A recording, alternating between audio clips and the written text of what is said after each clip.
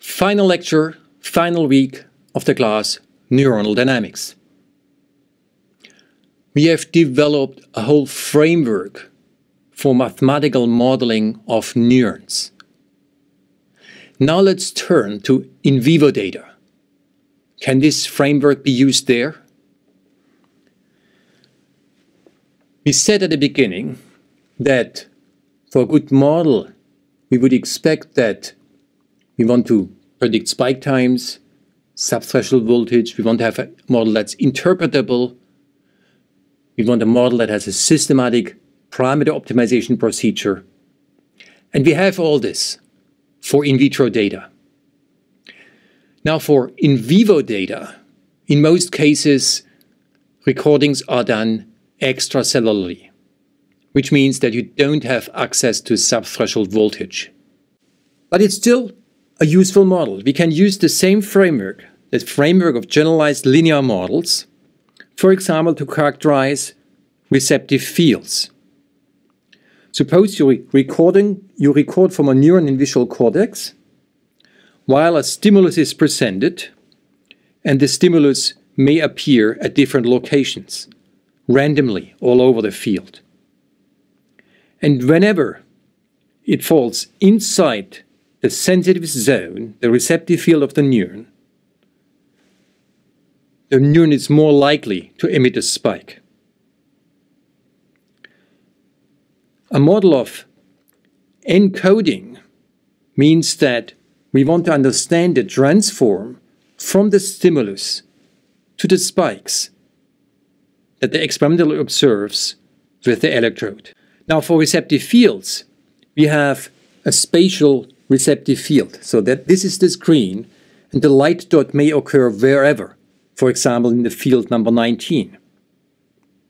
So the input vector is now a spatial vector, and a single stimulus at time 1 might be that the light sits here. In time 2 it might be that the light is here. In time k it might be that the light is down here. And somewhere in between it's here. It's randomly moving around. So one instantiation of the stimulus is a vector x with many zeros and a single 1. That's where the light point sits. This input is multiplied with a spatial filter. Now this k here, k sub k, is something like a spatial pattern that would represent the response properties of the neurons. And that's the spatial receptive field. In a similar fashion to the discussion we had before, we can also extend this and have both spatial and temporal components. Now this gives the voltage of this neuron. This spatial and temporal filter K describes the whole processing from the eye over several intermediate steps until the neuron in visual cortex, from which our friend experimentalist is recording. And then we take this membrane voltage, the model voltage, and say, well, there's a certain firing intensity. The higher the voltage, the more likely is the neuron to fire. And this is called the linear nonlinear Poisson model. So we have our stimulus, we have a linear filter, that would be our vector k, the filter k sub index k. Then we have some nonlinearity, that's our function f. We use this to generate spikes with an inhomogeneous Poisson process, and this gives the linear nonlinear Poisson model. Now this is a special case of the model we had before. The model before had, in addition, this post-spike current, the spike after current. The linear filter can be combined with a temporal filter, here modeled as a leaky integrator.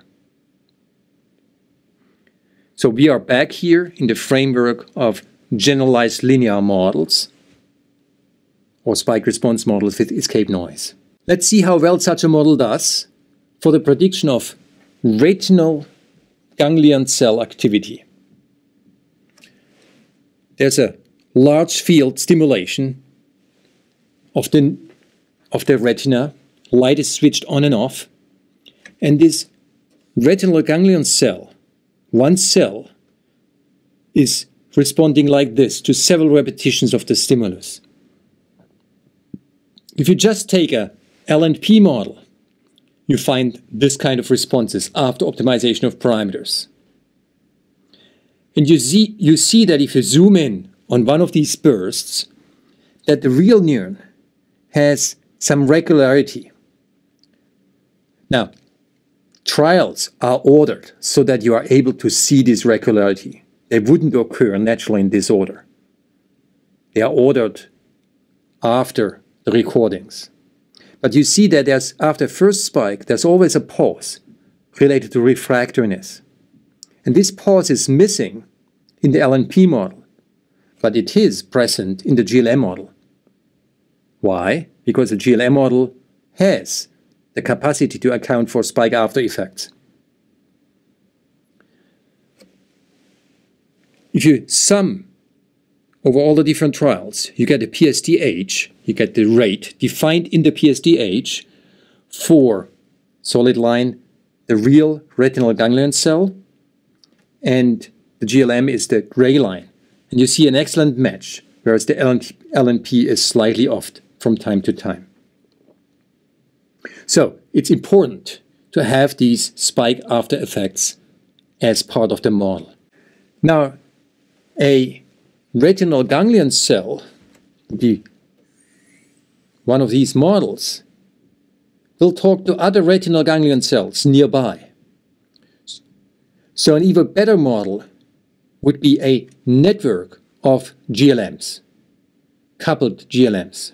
And if you study again a single cell, but now part of a network, and you've also recorded the other cells, you have optimized the parameters of the other cells, then this fully coupled network is even better in the PSDH prediction and the spike prediction than the uncoupled model. Now this is an example of encoding.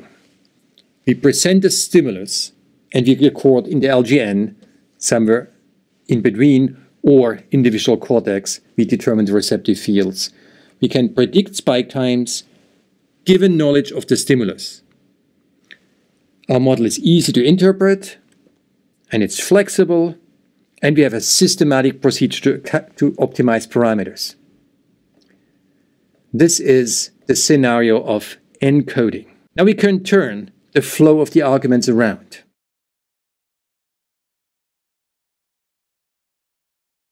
Suppose after model optimization, suppose now that we just see the spikes here. Would we be able to predict the stimulus given the observed spike times? Now this looks like an academic problem. However, it's not. There are human patients who have lost, say, an arm. Would it be possible to record from motor cortex or from frontal cortex where plans for movements are made, and just by observing the spike times, predict the arm movement that the human intends to do next? If so, one could use this knowledge to drive motors of an arm prosthesis so that the arm moves in the intended direction. This sounds like an exciting venue, and indeed many groups worldwide work on this problem. Now, interestingly, it's the same kind of generalized linear model that's used in many cases in this endeavor. So the model of decoding has the same flavor as our model of encoding, but it becomes useful for something that looks important for human beings.